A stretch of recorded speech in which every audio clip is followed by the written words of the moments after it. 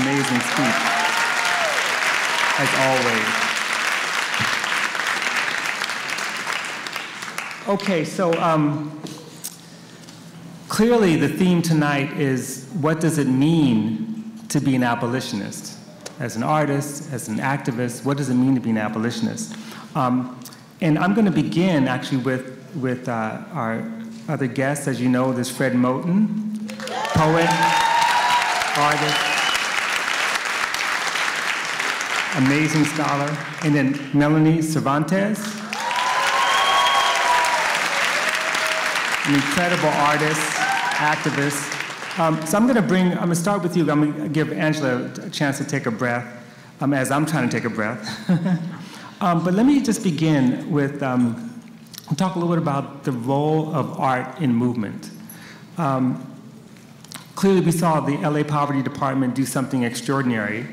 This man here, this amazing, amazing performance. And what they do is they create theater and creative work that really connects lived experiences to policy issues, to structural forces. They teach us lessons. They force us to think through all of our constrictions. And Fred, as a poet, and I say poet because you're a poet when you're not even writing poetry. Everything you say is poetry as far as I'm concerned. But you've written eloquently about the aesthetics of the Black radical tradition, developing a theory of the Black voice, about the Black cry, the Black wail, embedded in wordless utterances. Your work's not agitprop. It's about really pushing us to think beyond even words. And just for you, I want you to talk a little bit about, how your work, how you connect your work to the project of abolition. In other words, what are you thinking about abolition in relationship to your work? Well, I think that the title for our gathering tonight is Abolition in the Radical Imagination. And for me, the idea of radical imagination kind of has two components. We often think about imagination as this mode of thought that helps us to see that which doesn't exist yet. Mm-hmm. But I think that imagination is equally important in helping us to see what does exist.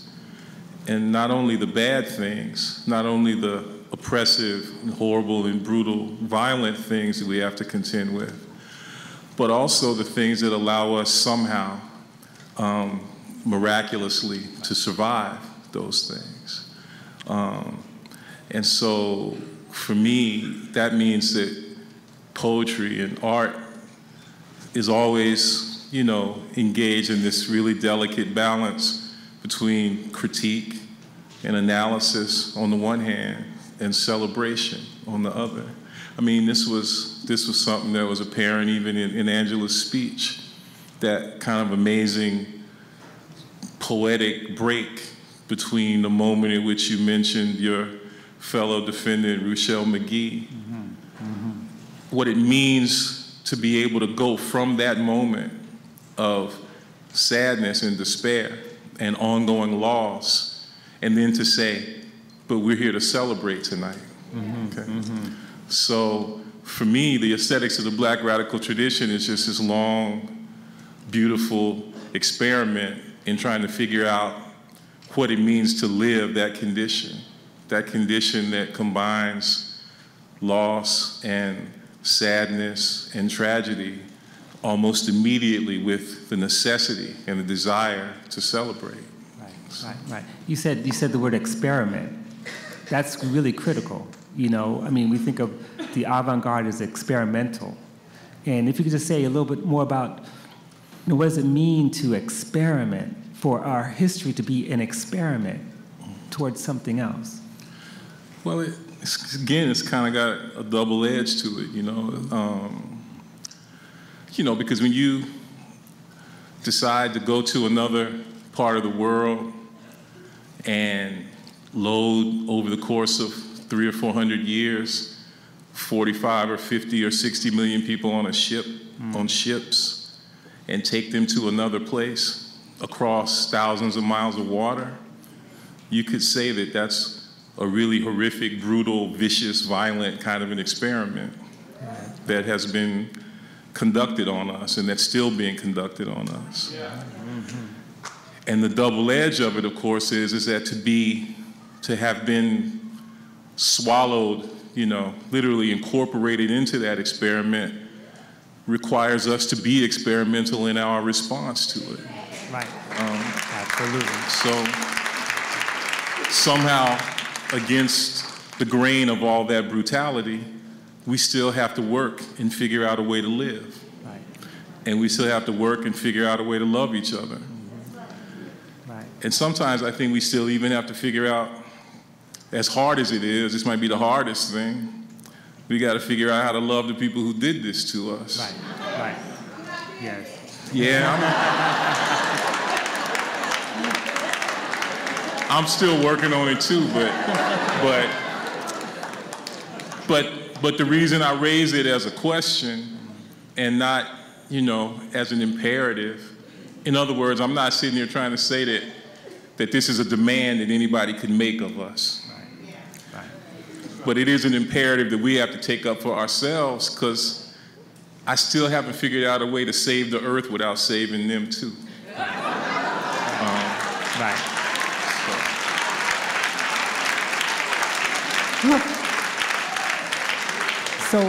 So Melanie, you make art, beautiful art, amazing art, but you also made a choice to not make that art solo. To be an organizer, to be an activist, to work collectively. Why this choice? What does it mean for your work to be part of a movement rather than doing solo projects, which we often associate artists with? I think as a younger person, my inability to navigate the pain of such oppressive systems, and I think as a young person, a difficult time being able to imagine something different, being able to imagine a future at all. I could really only imagine that evening. What am I doing tonight? And we'll see if I'm around tomorrow. That desperation was isolation. I felt very isolated and unable to have any agency to change the conditions around me. And as I began my journey in school, I began to find a language to be able to describe the experiences that I had and to come to understand them not as isolated experiences, but collective experiences. And it was through campus-based organizing that I had a vehicle. And I didn't have any of that language back then. I was like, I just want to hang out with these people. They're really awesome. They know right from wrong. They know who to stand with. They know how to have each other's backs. And over time, I continued to gain language and understanding and analysis. But fundamentally, the core of that was around being with my people that had my back and whose back I had. And over the course of time, that evolved to really become an understanding of the value of organizing as a place to build collective power. And in some or most instances, it's actually really a way to awaken the power that already exists in us. I think what really ends up happening and what's happened to me personally is I couldn't recognize that I could be a powerful person. I felt completely disposable, unimportant. I couldn't do anything that mattered, that I had no place in history. And to now find a practice of making, which for me really is this process to help reflect what I see in the world. And I'm so inspired by the organizers. When the people most impacted by the issues that we're talking about, when I hear young people that are being targeted by things like gang injunctions that are like being catapulted into this system, talk about the solutions, talk about, don't be afraid of me. That's what they want you to be afraid of me in this community. Come out and be with us. And get to know that we love our community just as everybody else does. Like, those things enliven me and make me feel like something very different is possible and that it's here in that moment, and it feels fleeting, but I want to capture it. And so I found this process, and it's image making, and it's really just a reflection of the beauty that I see in organizing and movement. So like, I feel like such a fortunate audience to the world of people that are changing things. Right, but you also empower communities. So one of the things that Dignidad Babel does, according to the website, is you, as I just quoted, so you translate the stories of struggle and resistance into artwork that can be put back into the hands of communities who inspire it. Can you describe that process and what it does to those communities? Right, so I think, we really embrace the idea of working collaboratively. So that means, at the very least, a couple of us are collaborating to create imagery, but often it means that we're collaborating with community-based organizations, and they vary from very grassroots, scrappy organizations that are neighborhood-based, that have no financial resources but a lot of heart, to bigger organizations that have infrastructure and that are really trying to move big things.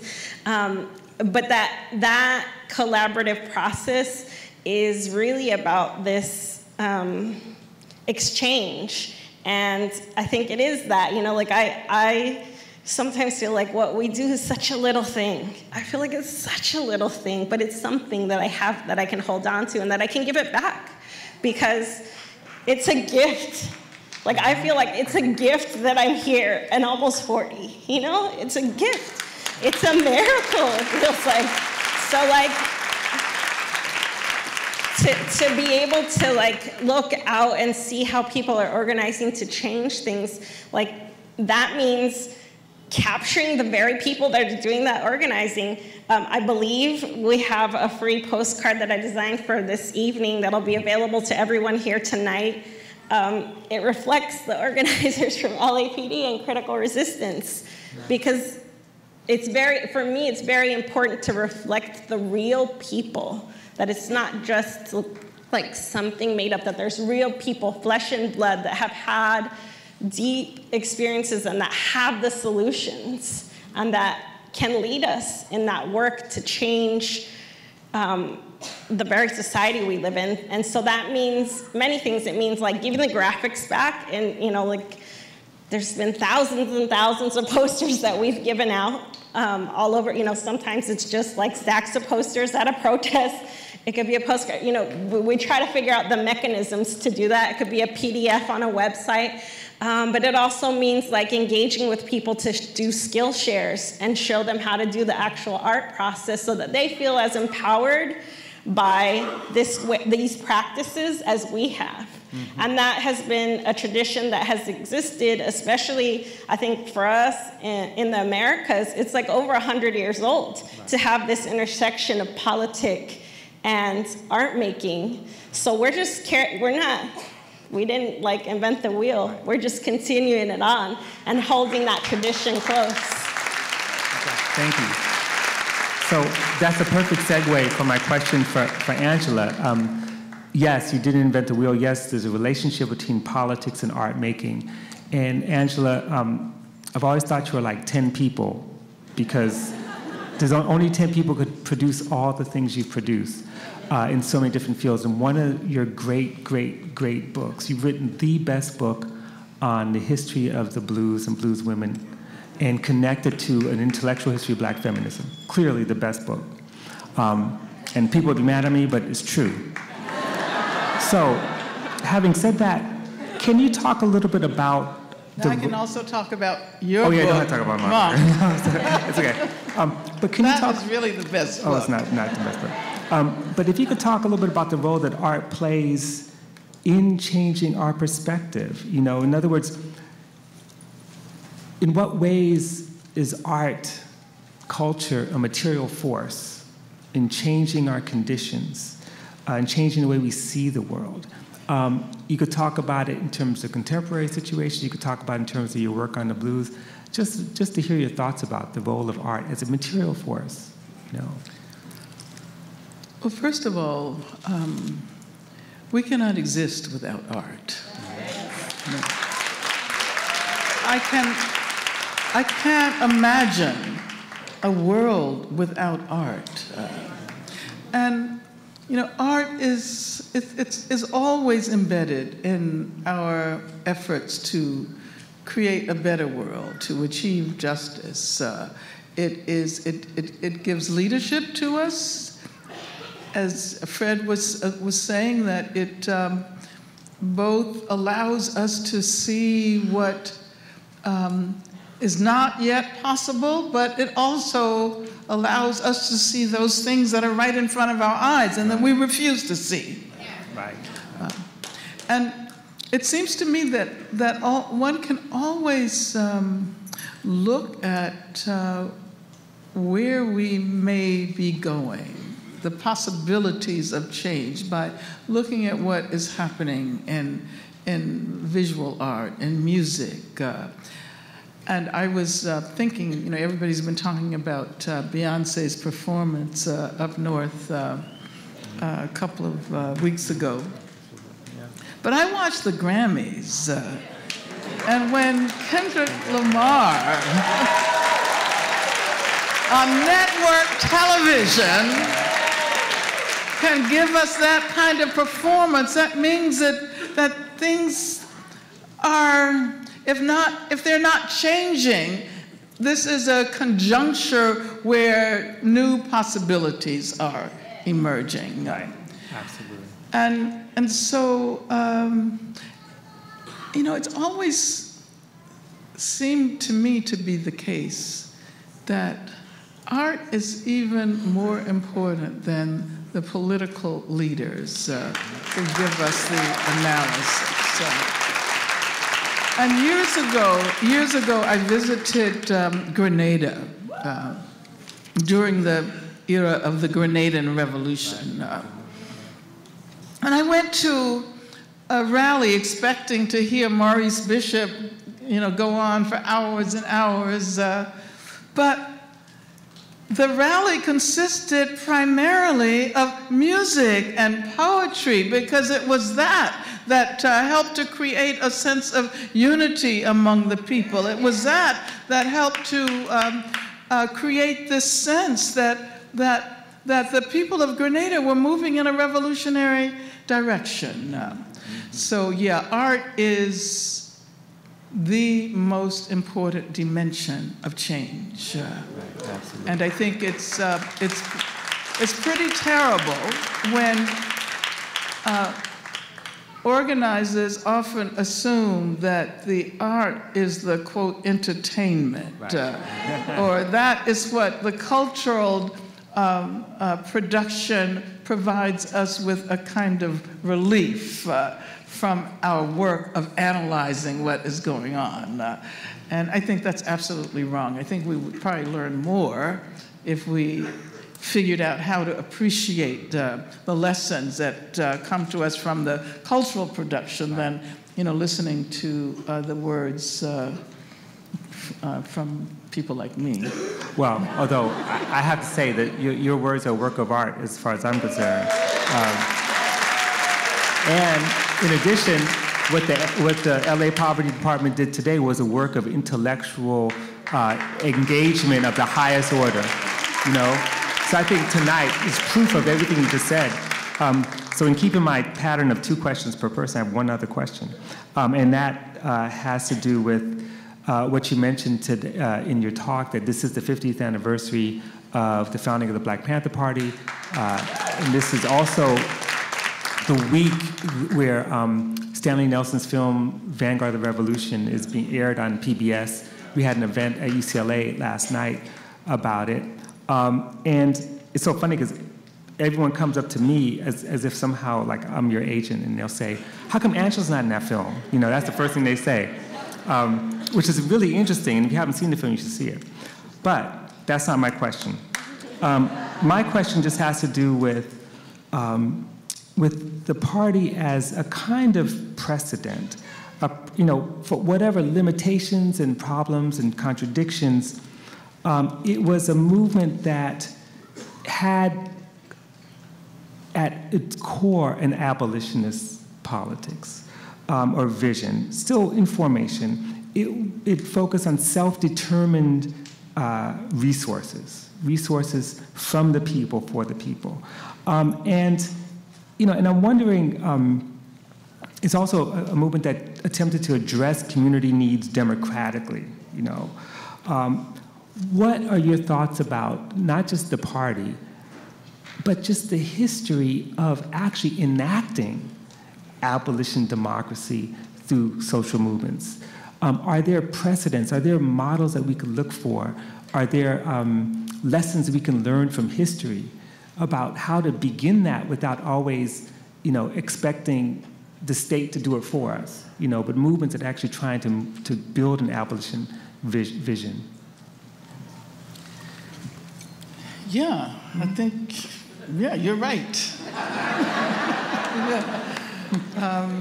And you, more than anyone else, know that history. I should be asking you that question, Robin, because hey, look, I'm the moderator, so I'm because you've done all of this amazing historical research on movements, on social movements, labor movements, black movements, and I think that history is so important because we almost always act as if we're the ones who are starting the whole process, and perhaps it's because of the extent to which, you know, capitalism has affected the way we think about ourselves, and you know, neoliberalism. We're always urged to think of ourselves as individuals and, you know, not as a part of a community, as Melanie was so eloquently speaking about, and a community that extends back in time, and a community that is going to extend forward in time long after we're gone from this earth. But I know your question was about programs like a free breakfast program and the free clinic and the schools. Yeah, I mean it's amazing that now there are breakfast programs in many schools across the country. That's right. But nobody acknowledges that it was the Black Panther Party which originated the idea that children cannot learn as long as they are hungry. Absolutely. And you know what I remember saying a few years ago when we were celebrating, you know, all of these anniversaries, the 50th anniversary of the March on Washington, the 50th anniversary of the Birmingham campaign, all of the 50th anniversary of the sit-ins, you know, all of the civil rights anniversaries. And of course, those have become a part of the narrative, the official narrative of this country, because they are represented as helping this world, this country, to become a more democratic place. And that's not what those struggles, they weren't. Right. They were about more democracy, but they weren't about accepting the version of democracy that the U.S. has offered us. And certainly, the Black Panther Party was totally upfront about it. It was totally non-assimilationist. And you know, I've said many times, if you look at those 10 points on that 10-point program, you understand why Obama is not calling for us observance of the 50th anniversary of the Black Panther Party as he did for, you know, all of the other anniversaries. Right. Absolutely, absolutely. We have. You should be. Yeah, he should be. That's true. Be. Yeah, because I'm sure that at some point he had some free breakfast someplace. Okay, but be that as it may. So.